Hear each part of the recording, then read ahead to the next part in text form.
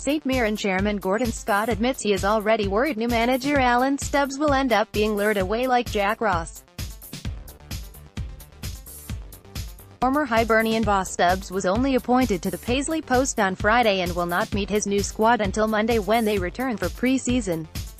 He led his old Easter Road side to Scottish Cup glory in May 2016 but found himself out of work for over a year and a half when his move to Rotherham ended in the sock after just 5 months. But Scott is so convinced Stubbs will be a success, he reckons he could end up being prized away like Jack, who was head-hunted by Sunderland after an impressive 18-month stint in which he first saved the Buddies from relegation before leading them to the Ladbrokes Championship title.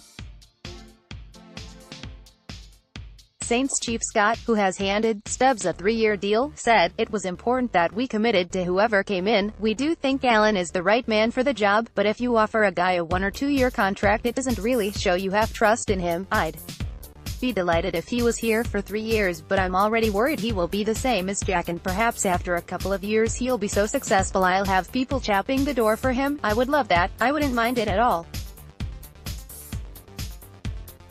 If you're successful as a manager then that's only good for the club. Reaching the top 6 is the eventual aim for Stubbs, but Scott insists the only pressure he is placing on his new manager right now is to produce an attractive lineup. Scott was impressed by Stubbs' ability to produce an exciting brand of football during his Hibs reign despite not being armed with an extensive budget by the Easter Road board. Now he hopes the former Celtic and Everton defender can do the same in Paisley. He said, "First and foremost we want to stay in the league but I also want to enjoy my football.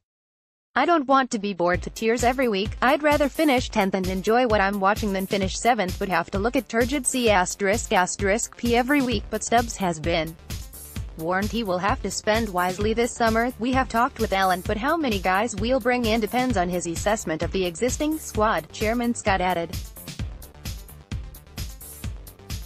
"However, I'd expect 6 or 7 minimum to come in. We're trying to build something that's sustainable, something that will last. There's no point in getting up then flinging all our money on the first year if you end up going back down again. We need to look to build a club that can compete in the top 6 on a regular basis."